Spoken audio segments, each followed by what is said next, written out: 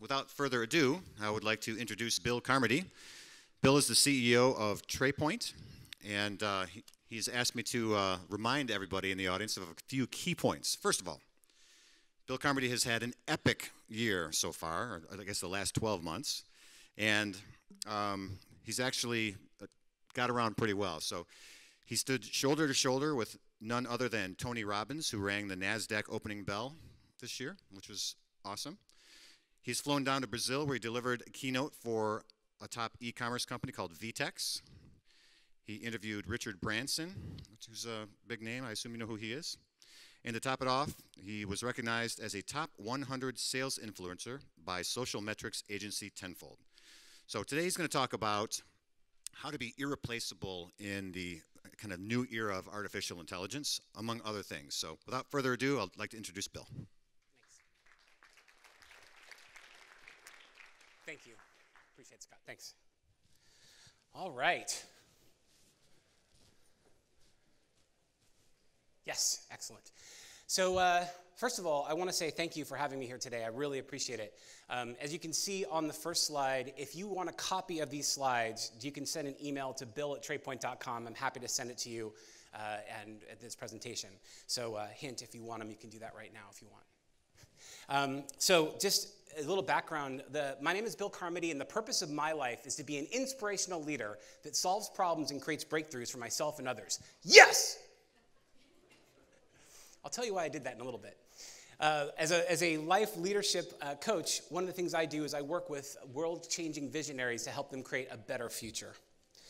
So when I think about irreplaceable, I can't help it. I think about Beyonce. To the left, everything known in the box to the left. Isn't that what we're trying to do here, is not be replaced? If you think about it for a second, the biggest fear in any job is being asked to come into someone's office with all your belongings in a box, right? We don't want that. We want to be irreplaceable.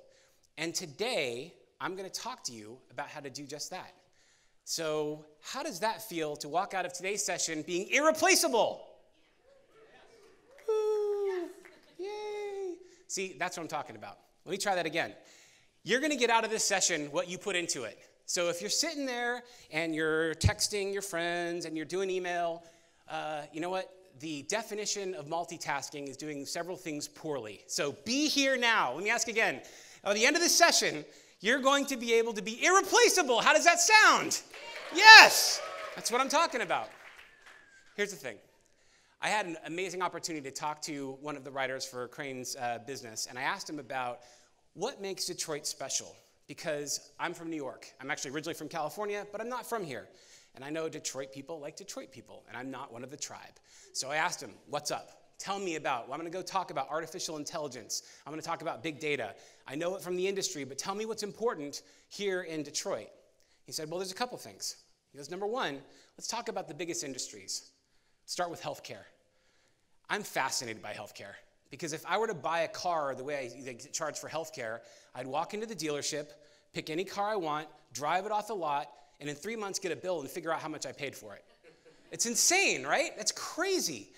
I mean, they're actually higher risk when you go into a hospital than when you came out of it, right? There are people that draw, like if they're having a surgery, they draw a big Sharpie X. This is the leg, people. This is where I want you to do the operation. Don't mess up my other knee, right?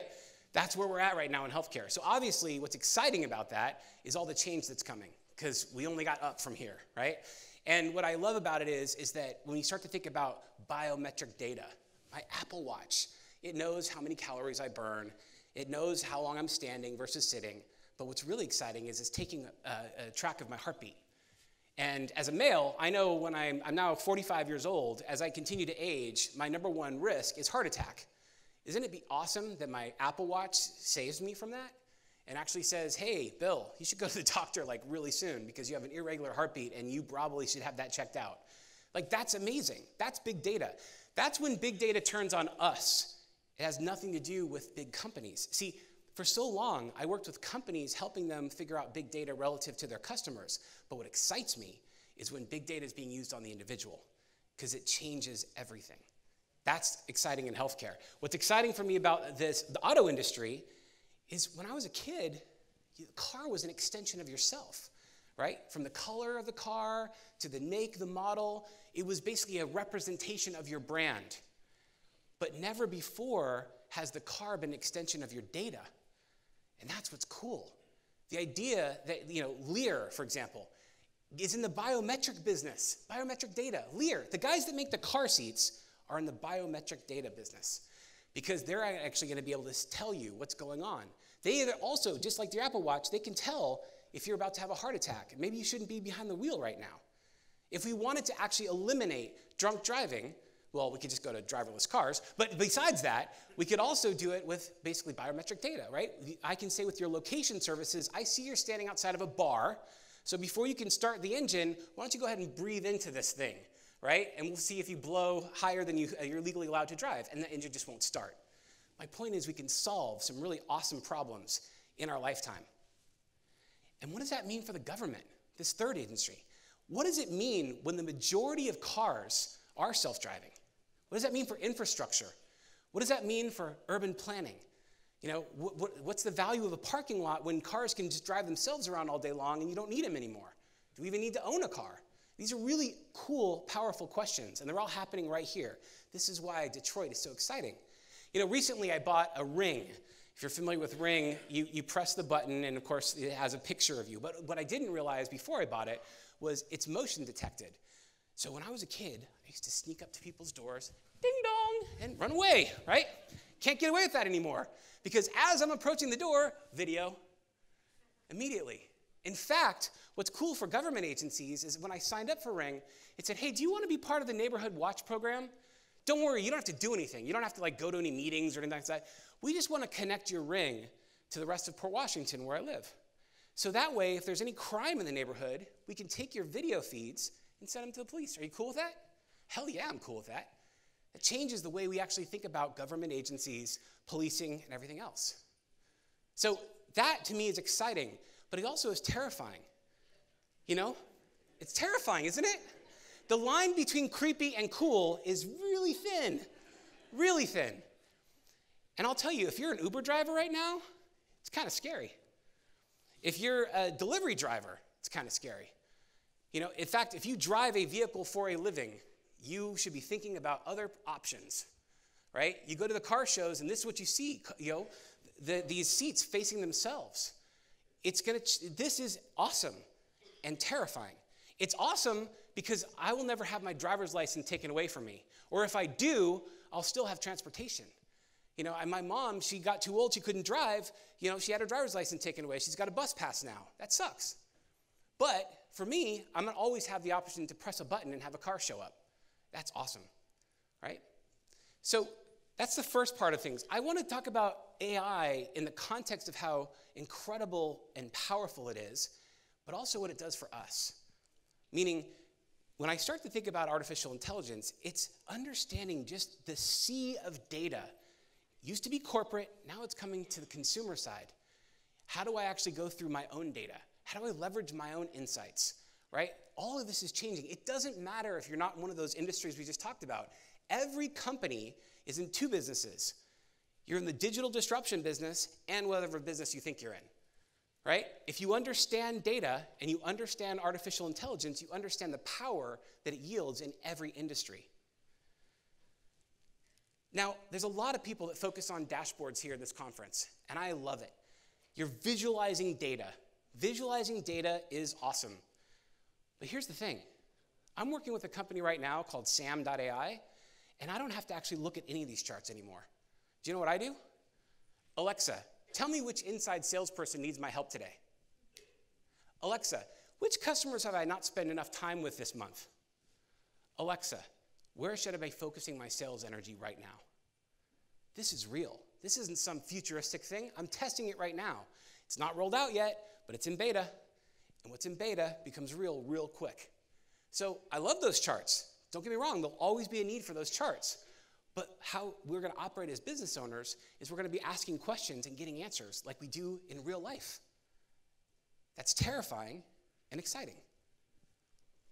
So I wrote this article, I posted up yesterday in Crane's Detroit, How Big Data and AI Can Attract and Retain Gen Z Talent in Detroit. This is the other macro trend I want to talk about. When we talk about being irreplaceable, I want to tell you there's been a lot of conversation about millennials, but not nearly enough conversation about Gen Z. Gen Z is the generation after the millennials, okay? Here's what we know about them. They're digitally native. My 5-year-old son was pissed when we went to a hotel and couldn't pause television. What do you mean you can't? I got to go to the bathroom. Stop the show. I want to see this show. I don't want to miss anything. No. What do you mean? What's live TV? What is that? That's archaic. What are we, cavemen? Right? That's his life. He slides across the iPad. He knew how to use an iPad and taught my wife things to do on iPad she didn't know how to do. He's 5. That's what it means to be digitally native. They're private. Unlike millennials, they don't want to live their life on Facebook. They're very private people. They want to talk amongst their group and their clubs, but they don't want to basically be public with everything they do. They see how that turned out. They're also independent, right? They like to be with their group and their tribe, and they're very diverse. These are the kids that grew up with anti-bullying to the extreme. These are the kids that got trophies just for showing up, right? So inclusion is really important to them, right? We're an inclusive group, right? So that's great. It's going to help with diversity, but it has some repercussions. They're also money focused. You know, they understand that it is about making sure that there's enough money to go around, and they're getting their fair share. They're very well connected, and they're fast paced. What's next? Come on. These are the people that never had a CD. Everything was streaming, right? Press button, go. Press button, go. They see the spinning wheel, well, the machine's broken. What's latency? I don't know what that is. It's like, whatever, press button, go, right? That's how it is. That's how they work too. Fast, fast, fast, fast, fast, right? And they're career oriented. They know what they want to accomplish. Unlike the millennials who are looking for 5 careers in their lifetime, not 5 jobs, 5 careers, Gen Z is focused. They tend to go after one thing and do it really, really well. So think about that for a second. We got 2 macro trends. We got AI and big data coming fast and furious, and you got the next generation of workers that are hungry and focused. Now do you realize why it's important to be irreplaceable in an AI world? This is what we're talking about. This is why you're here. This is why we're having this conversation. So there's all kinds of additional information on Gen Z if you want it. You can go out there. It's all there. I love these stats, you know, talking about the 4 billion views on YouTube or the 5 billion searches they do every day. That's all great. But really, it's just understanding that this is what's coming, and it's coming in fast and hot. So how do we become irreplaceable? That is the question of the hour. In order to be irreplaceable, one must always be different. And that leads to the question, different how? So, we're going to do a little work today. Everybody, bring out your little notebooks. I know you have one because you got one when you registered. I want you to take out your notebook and I want you to write down. I want you to think back to the last few times when someone has said to you, I wish that I could do that as easily and as effortlessly as you seem to do it. What did you do that they were commenting on?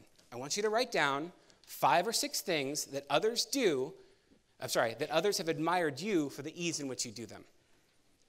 5 or 6 things that you do that others have admired you for the ease in which you do them. Take about a minute.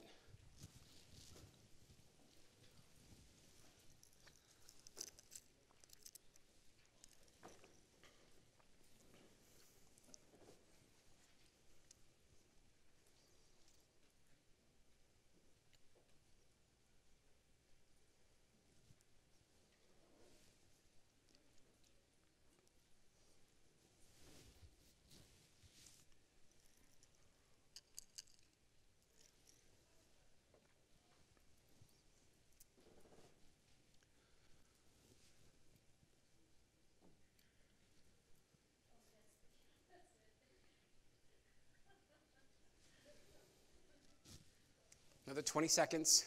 Finish up.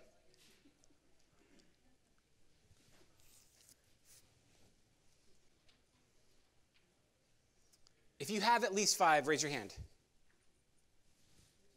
5. If you have at least 5 things that you do that others have admired you for the ease in which you do them, raise your hand. Handful? Okay, another 5 seconds. Come on, you got this. This is important because the next step is going to require that you have something written down. So hopefully you did the exercise.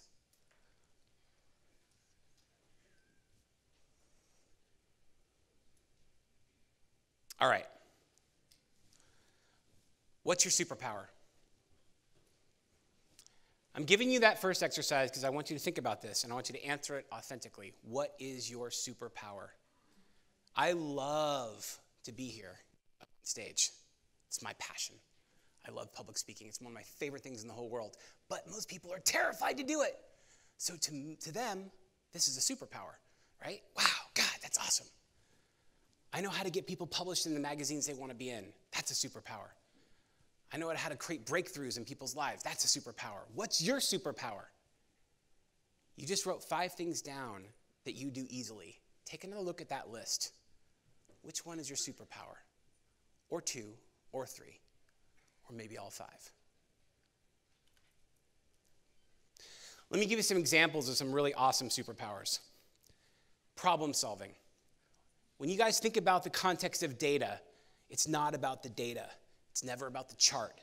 It's what's the problem that you're solving, right? That is a superpower. If you can take reams of data, like our keynote speaker at lunch talked about, get it all massaged out, real time, and turn that into insights, that's a superpower. Can you deliver a breakthrough for your business or your company or your client? Help them understand the problem that they're challenged with and help them with a breakthrough. Peter Thiel, the ability to recalibrate what's possible, looking at a challenge and seeing it from a different perspective and figure out how to create a breakthrough and recalibrate what's possible. Peter Thiel wrote, identifying a unique opportunity that others don't see, the concept of 0 to 1. Can you see stuff that others don't see, right? If you can see things others don't see, that's a superpower.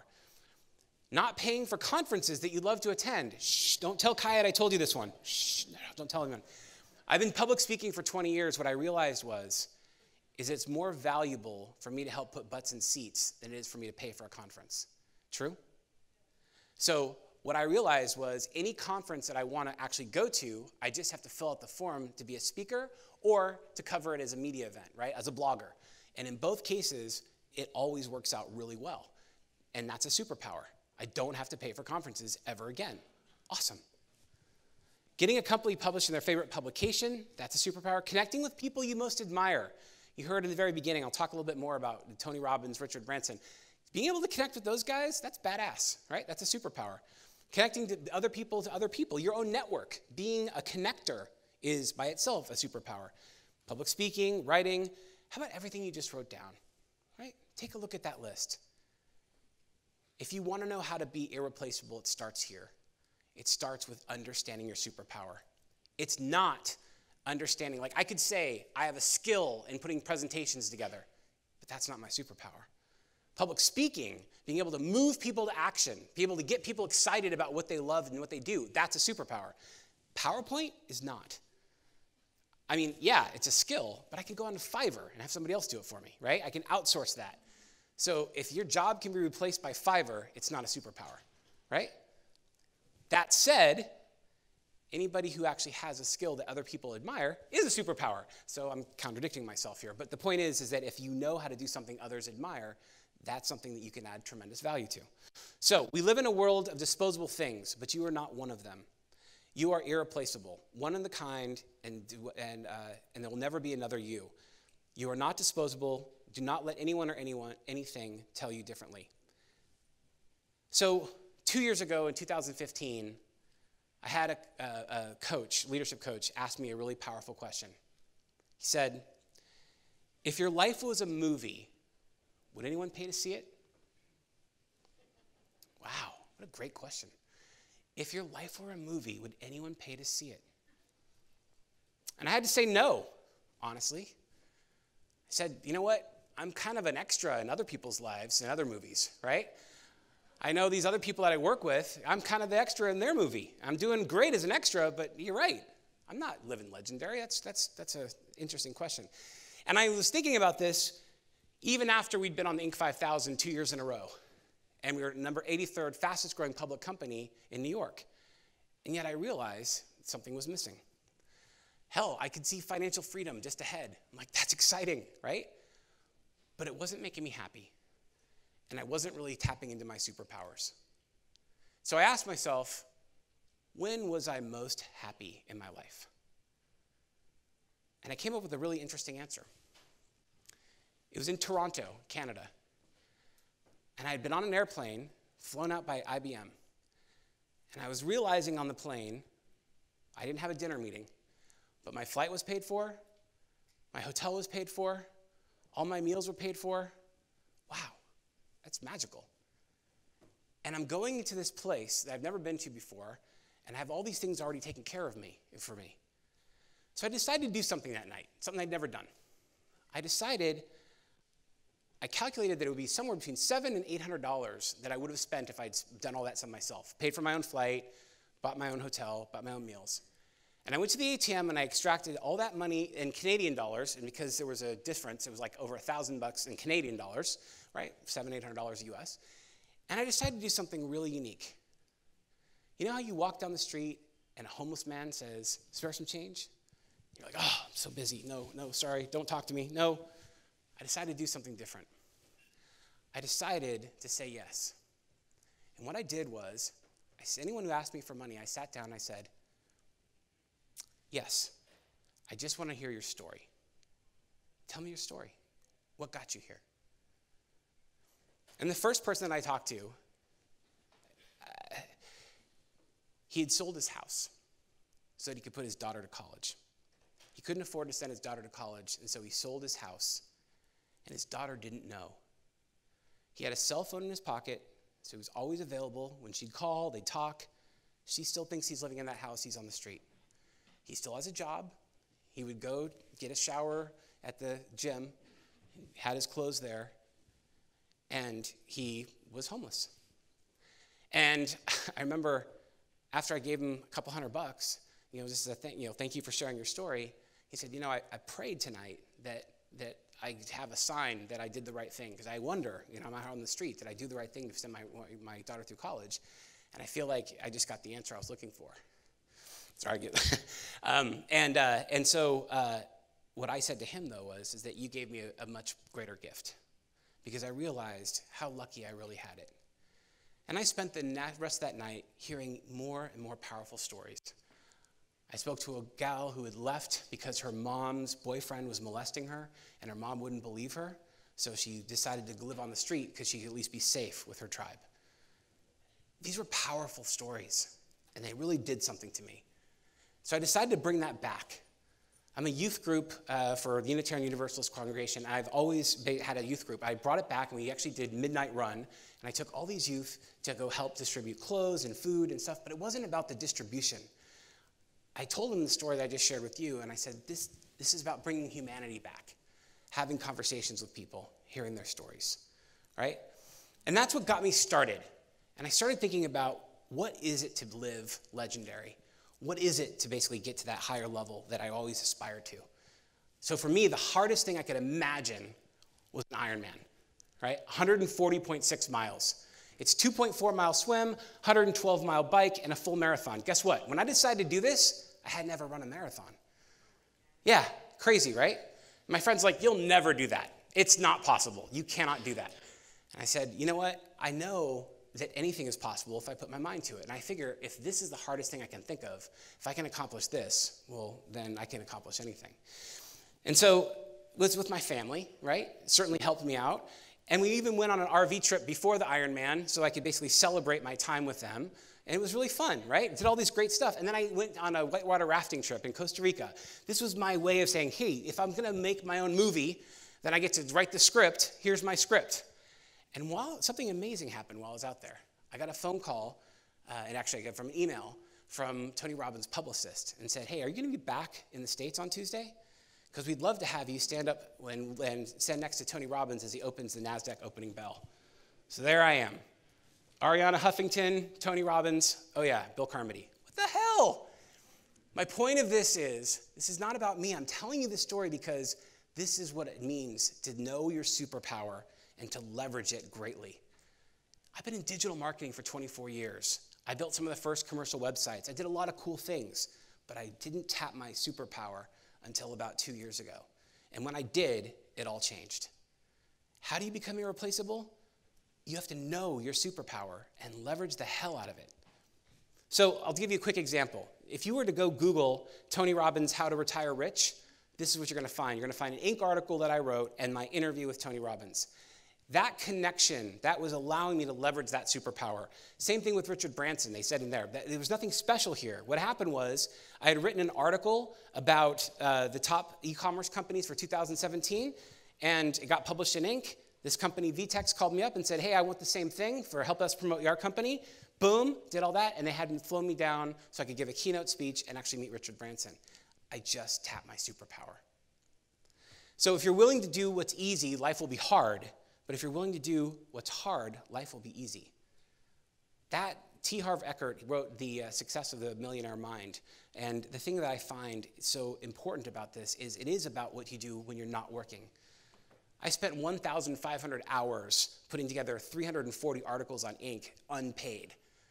But that's my superpower, right? It gave me all these other amazing things. So that's why I'm asking you, what's your superpower? What is it? So how will you become irreplaceable in an AI world? How will you become replaceable? We already talked about the first one. Clearly identify your superpower. Do you have it? Do you know your superpower? Nod yes, nod no. Yeah, no. Yes? If you have your superpower, you've accomplished step one. Step two is understanding how to leverage that superpower as hard as you possibly can and get really great at it so that you can get back to step two, which is, what's your why? So the second thing I'm going to ask you, I'm only asking you to do three things tonight, right? Number one, you already did. You talked about your superpower. Number two, what is your why? Why must you be successful? Write that down. Tell me, why must you be successful? Not should. Don't should all over yourself. Tell me your why. Why is it a must? Why must you be successful?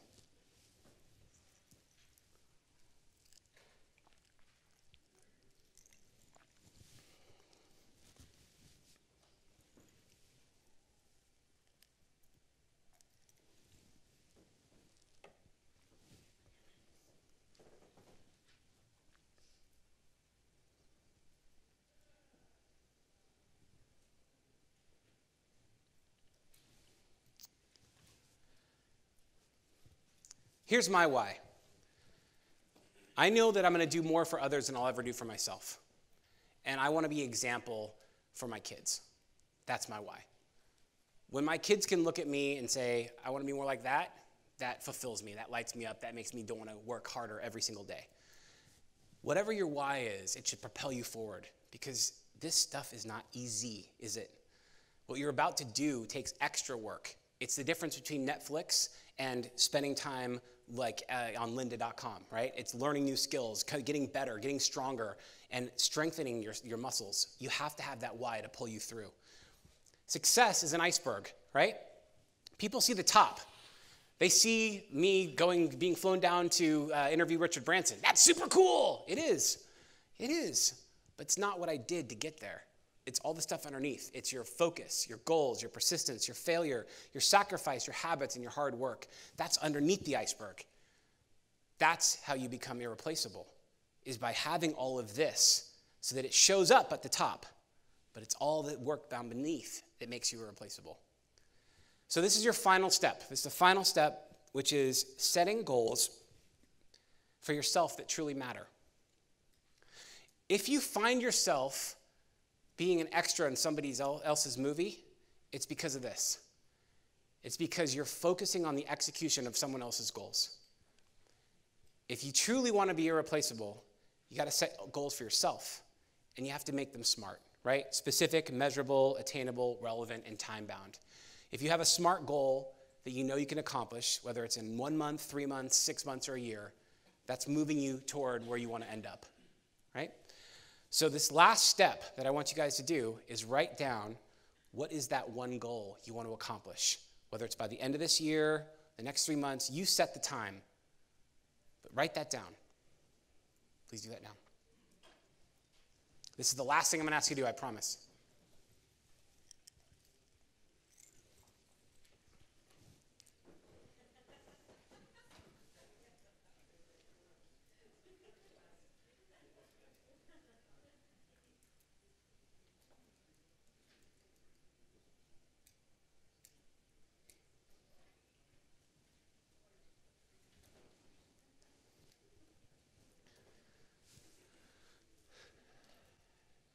So what I want to say about this last part is that what you get by achieving your goals is not as important as what you become by achieving your goals. And what I mean by that is that when you think about it from the context of what you must do to become that person is more valuable than actually achieving the goal. If you ever come to a goal and you're like, is that it? You know, when that happens, it's because you've already become the other person in the process of achieving that goal. So some of the best advice I'd ever received is when you sort of look at, are you the main character in your movie? And if your answer is no, you want to basically figure out what you're going to do to get there. And if you take 5 seconds and think about what are the first few steps that you need to take to achieve that goal. This was some of the best advice I got from Tony Robbins. Never leave a sight of a goal without first taking some form of positive action toward attainment. Right now, if you take a moment to define those first steps you must take to achieve some goal, what can you do today to move forward? So this is part 3A, which is basically you wrote down the goal. What are just a few quick things you could do today, tonight, this week, just to get momentum? Because that's the last part of this. If you have a very clearly defined goal, you know exactly what your why is, you have clear, crisp identification of your superpowers, you will attain it. If you just have a little bit of momentum, success begets more success. I couldn't do an Ironman until I finished a marathon, right? I couldn't do a marathon until I actually did some actual running classes, right? So there's steps. What are the steps? You're not going to scale Mount Everest on the first try. You know, there's work that has to be done between that. So as I mentioned, if you want a copy of these slides, you can actually email me, or you can actually go onto LinkedIn on SlideShare, and you can actually type in the name of this presentation and how to be irreplaceable in an AI world. But that's not my gift to you. My gift to you, for every one of you who stayed late, who went to the last keynote session, I want to give every single one of you a gift. And that gift is, if you would like to go deeper in any of the stuff you just heard, any of the things you just wrote down, any of that work, I want to give you a free 1-hour session, coaching session, so that you can go as deep as you want to go. You can accomplish a lot in breakthroughs and solve any problem in one session. It's powerful stuff. That's my gift to you. Now, wait. Is anyone brave enough to share what they wrote down?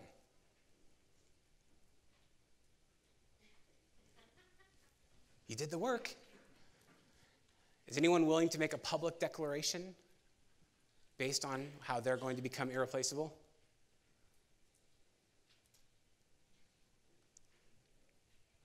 Yes. What? Do we have a mic? Sorry, do we have a hand mic? Or you can just say it and I'll repeat it. Go ahead.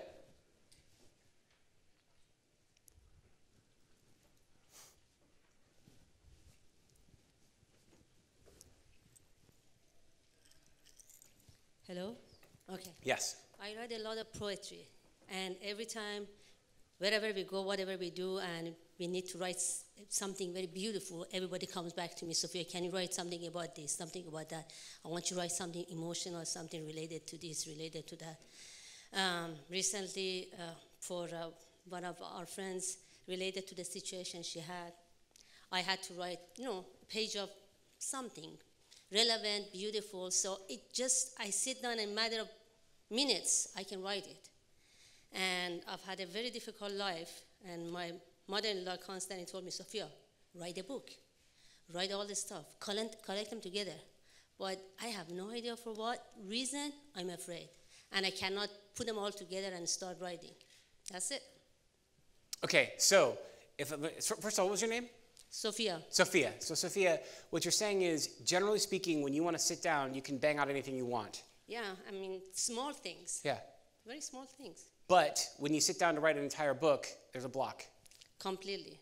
Okay. There is so much to say that I have, and I don't know which one to start. As soon as I started a few times. As soon as I wrote something, then I jumped into something else. Then I jumped in. So I didn't know how to collect my thoughts and say, okay, just start writing on this and then go. So I can't. So my sister is really pissed at me. Yes. So I'm going to ask you a question. How do you eat an elephant? I've never had that. How do you eat an elephant? I don't know. Who knows the answer? How do you eat an elephant? One bite at a time. here's my question to you. Did you take the time to write an outline? No. Start there. Here's the thing. If you can do it in small pieces, the first step is write the outline, the bones. Don't try to write the whole story. Write the arc, right? Start with just what was the story you want to tell. Not the whole thing, just in bullet points. If you have 18 chapters, write the headline for each chapter. That's it. Just do that and look at it. And say, you know what each bullet point means without ever writing it. Give yourself that first momentum. The hardest part about writing a book is starting. You've already tried that. But if you have the target and you know exactly what the outcome is going to be from your outline, it'll propel you to move forward because you won't get stuck. In fact, if you bounce, you can bounce from chapter 1 to chapter 8 because 8's really feeling it today. That's okay. You can go back and rewrite it later. But if you have the entire outline, you'll be able to see the picture clearly of what you want to actually accomplish in the book. Does that help? Yeah. Cool. Hey, give her a hand. Thank you. How about someone who's looking to be irreplaceable in an AI world? If you're looking at sort of what you do as your superpower, I want to hear what's your superpower. What did you come up with? Who's got a superpower they want to share? Yes. Please state your name and tell me your superpower. You get the mic right there. Mike. Okay. Hi, I'm Seema, and Seema. I believe my superpower is connecting with people.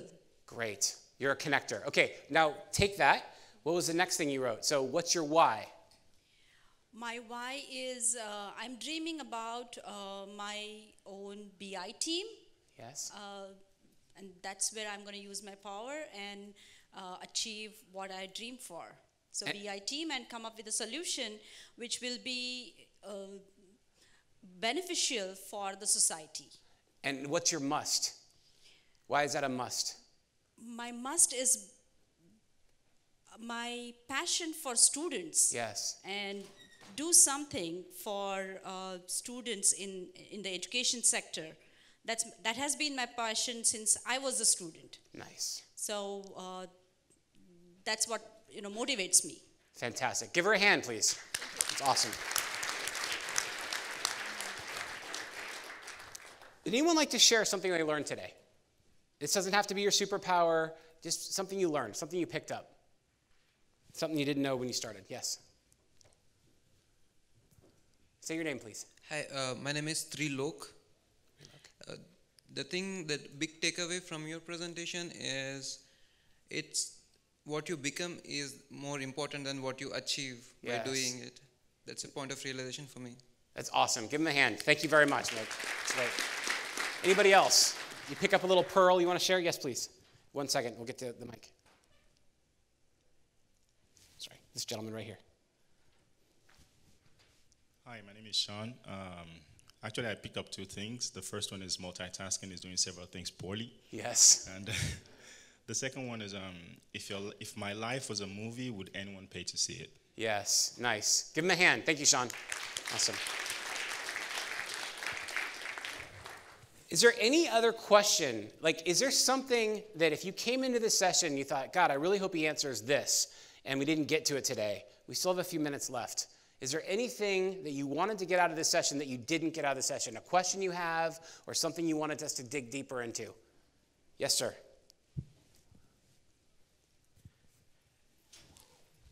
How do you handle, or how do you go about a doubt that you have when you start something, if you are able to finish it or not? Yes. How do you handle that? Yes. How many of us have saboteurs? That little voice inside our head that says, you can't do that. There's no way you're going to do that. Can't do that. Yeah. I'll tell you, the most effective strategy I've ever had is name that voice when it shows up. Name it. So my power is unstoppable, right? When I go, yes, that's unstoppable. That's my persona of power that I use when I go on stage, right? It gets me fired up, it gives me energy, and I'm able to give it out. I also have Depressing Dan. And Depressing Dan shows up all the time. It's like, dude, shit's not working out. God damn it, right? Name Depressing Dan, right? So when Depressing Dan shows up, I can say hi to him. Hey, Depressing Dan, what's going on? It's not me. That's not me. I'm unstoppable. That's Depressing Dan. But Depressing Dan has a purpose. And the purpose of that doubt is survival. The idea is our brains were wired for survival, not for happiness, right? Well, the reason we survived as a species was we could run when something bad was charging at us, right? That's what that voice is, but it no longer serves us. But the problem is, if we listen to it, it becomes where we focus. So do an exercise with me. Take a OK symbol and stick it out in front of your hand. Right, good, perfect. Look around, right? If everyone could do this. Look around. What do you see? Everything inside that little circle, that's the 2% you're doing wrong. Everything outside that circle is the 98% you're doing right. Now watch this. This is what happens with depressing Dan. Pull it in, pull it in, pull it in, pull it in until I'm looking right here. And then I go, and that's all I focus on, right? Close my left eye, and there we go. That's what happens with that voice. Because perfection is the absolute weakest standard, because it is unattainable. And that little voice wants perfection, but it's not possible. So the thing is to lift it out and look at it in perspective. And that feeling of doubt is really coming down from a place of there's something more important going on. And yes, this serves a purpose because it's a place where I can continue to improve, but never forget the 98% of all the stuff you're doing awesome. Does that answer your question? Good, give me a hand. We have time for one more. Anybody else? Sorry. Who? Raise your hand. Wait, yeah, please. Go ahead, sir. My name is Mohammed Usman. I always learn that no one is indispensable, but today what I'm hearing from you is that you can consider yourself as indispensable in certain aspect. And do you have a comment on that? Yeah. Because the wisdom that people have around us is that one that we have been taught. And so let me rephrase it. The question is that you've been taught that everybody's replaceable. Yes. And that everything I've just said flies in the face of that, because I'm saying if you understand your superpower and you go after it deeply, you will become irreplaceable, right? And so so I'll start with the first part. Brené Brown wrote an incredible book called Daring Greatly. If you haven't read it, start there. That's a fantastic book. But really what Daring Greatly talks about is the idea of being vulnerable. We all have these fears, uncertainties, and doubts, and we are not sure. That feeling of we're all replaceable comes from the machine, right? The machine of basically everybody has their little thing and it's totally replaceable. When I say be irreplaceable, it means you're adding so much value, it would be stupid to fire you. So what I'm getting at that point is, even if they did fire you, if you were so good at your superpower, you would immediately be picked back by somebody else, right? If you get that good, then you don't have to fear ever being fired because, first of all, it's unlikely to happen. But even if it did happen, you have this innate ability to go wherever you want to go because you've really gotten in tune with that superpower. So I'm not saying that you're totally fireproof, like nobody will ever let you go in a job. What I'm saying is if you really work on your skill of your superpower, it is unlikely that you will be downsized or let go. And if you are, you can immediately find others that need that skill. If you can deliver more value than the compensation you're receiving, you will always be in demand.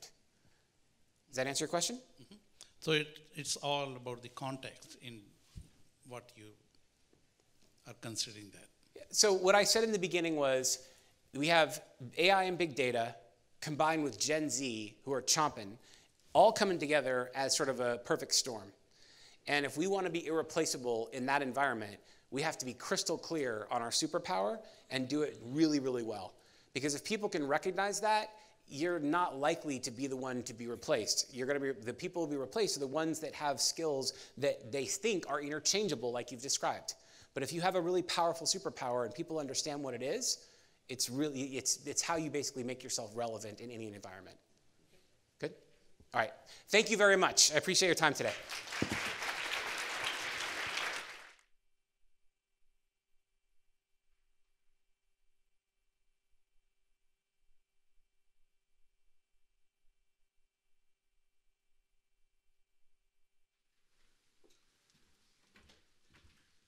All right, thank you, Bill. Great presentation.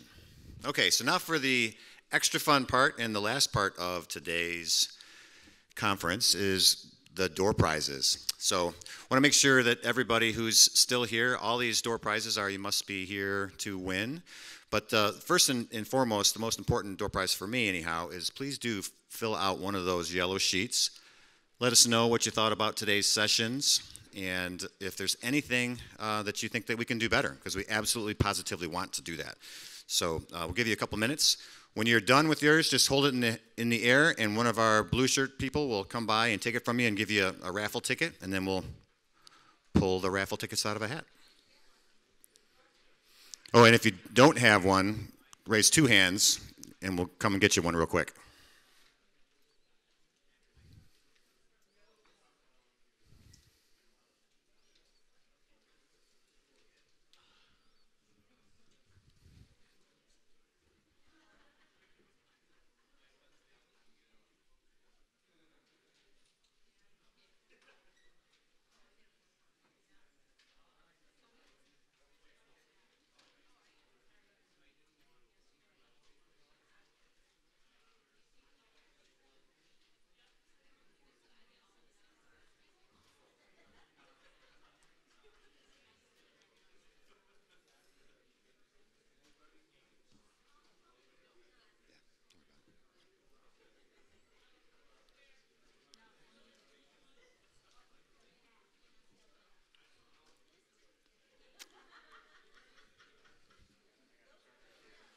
All right, and our vendors are walking up.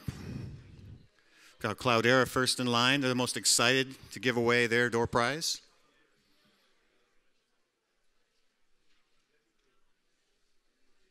I'll actually have you guys come up and announce your own.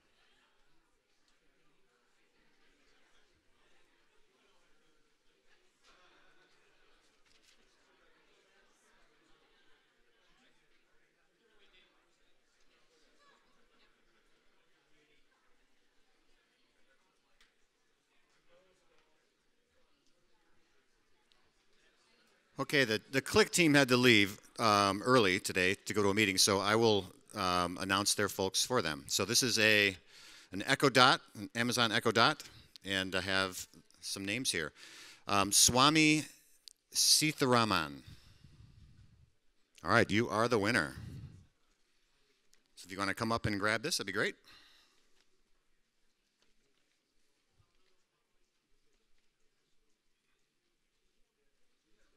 And I'll have our vendor partners come up individually and they can announce their winners.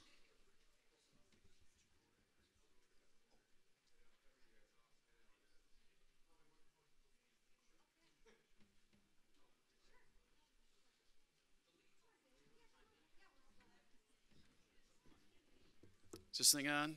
Check one, check, good. All right, everyone, thank you for coming today. We're Informatica, all things data. Come talk to us. We've got a party going on afterwards. If people are interested, let us know.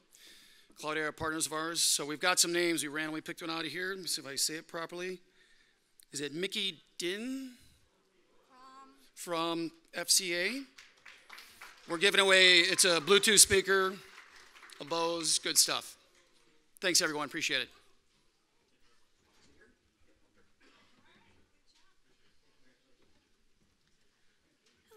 We have a prize from Semarkey, which are Bose wireless headphones. So let's select a random winner.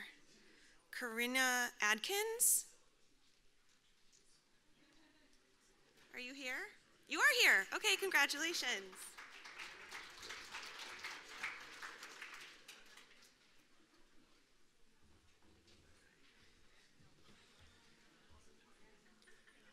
All right, so from Talon, we have a Bose SoundLink Revolve, and the winner is Joseph Griffin. Are you here?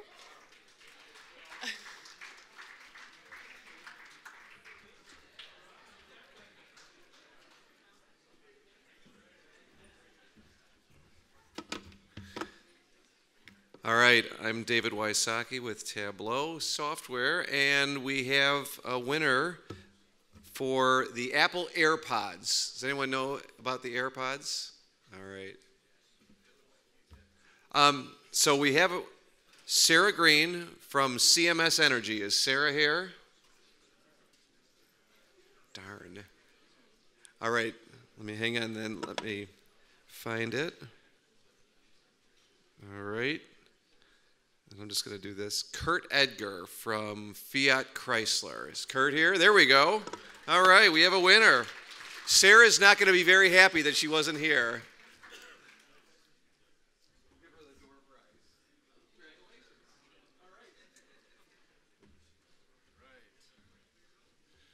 Hello, everyone. My name is Jeremy Fisher. I'm with Amazon Web Services. I promise Amazon did not sponsor everyone to give away Echoes. It's just a happy coincidence. So I do have an Echo and an Echo Dot. And our winner is Salil Katheria. Did I pronounce that correctly? Salil. All right. Thank you.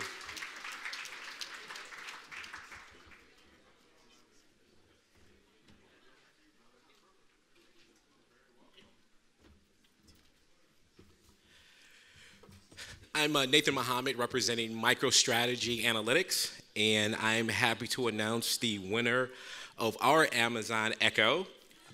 And today's winner is Morgan Ackerman. Is Morgan Ackerman present? Come on down.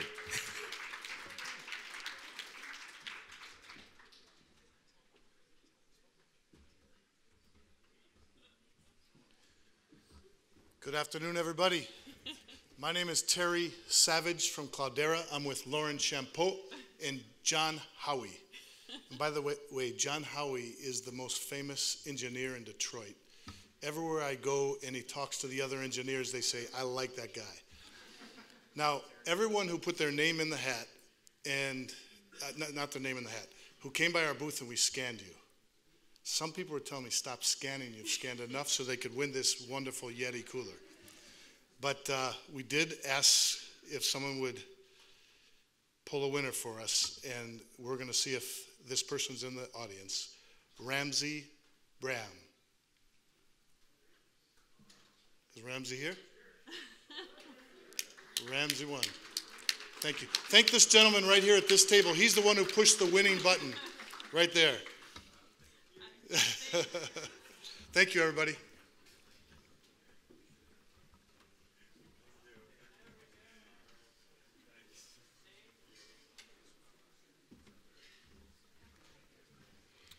Hi everyone, I'm Tom Rebecca from Attunity, and we have a toy.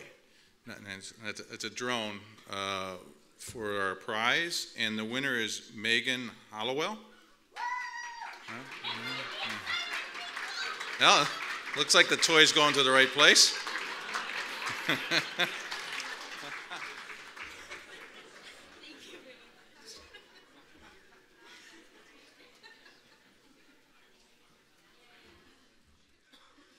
All right, I like that winner. Hopefully we can get somebody for the Twitter raffle. So I'm not a tweeter, but I understand that I have to read your handle, so that's how I'm going to announce. So dfell_3. All right, come on up, dfell. All right, A for effort.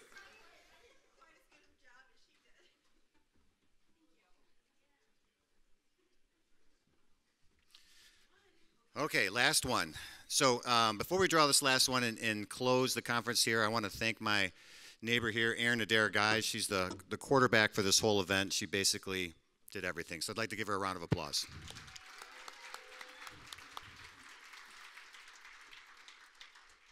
All right, so I'll blindly choose the winner here.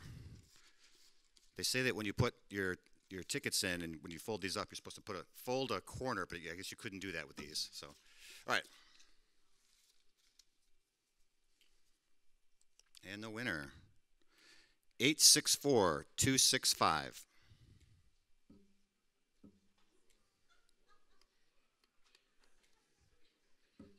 864265. All right.